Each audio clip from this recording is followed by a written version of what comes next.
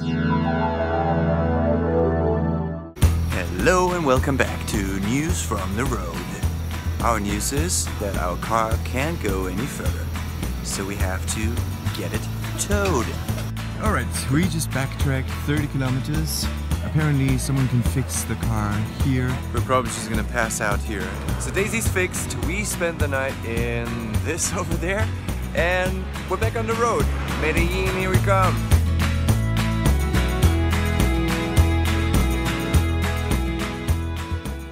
Did anybody take the spare keys off the thing hanging? Give me the keys, man. No, you heard these keys. Oh, the keys are locked in the car. But that's what happens when you leave both keys in the car and lock it. The window is too tint, I can see where I'm going. Don't try this at home, kids. Great success. We have access to the car again. We're in Medellin.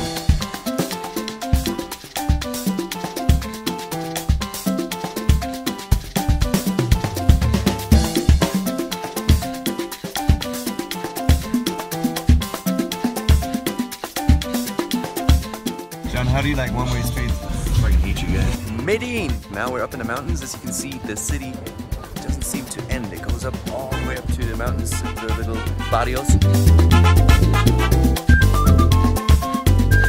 And the people up here are incredibly friendly. Okay, bye guys! Hasta luego!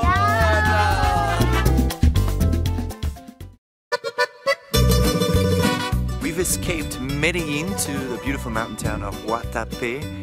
So glad someone told us about it. We're almost up on 2,000 meters. There's lots of lakes and mountains, and the village is beautiful too. Guatapé has recently been dubbed the most colorful city in the world, and it is indeed colorful. Voy buscando un buen amor que me acepte como soy, que comprenda mi mundo. The little village 2 hours outside of Medellin also seems like one of the most dog-friendly places I've seen in a long time. Gee, what are we doing today? Today we're getting the bike and we're trying to find a mysterious rock in the mountains here in Guatapé. Riding through the beautiful countryside of Antioquia. It's great to be here. Finally, downhill!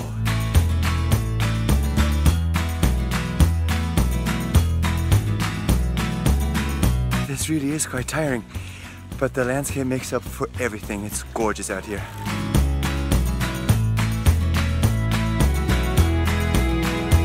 The reason most people come here is this strange little rock. It's just one rock, nothing else around it. So we made it up to the bottom of the rock, had something nice to eat, but now it's climbing up all these stairs. 649 to be precise. Beautiful. I'm gonna push you off, Marco, if it's not amazing at the top though. That's just a little harder than expected, but so worth it. Wow. Incredible. It's actually 659 and not 649. These 10 steps made all the difference. Super view. But then we flew our drone into the rock. It was almost on top of the rock sitting there, and we send up climbers day after day to recover it. After waiting for 4 days, we decided to do something different.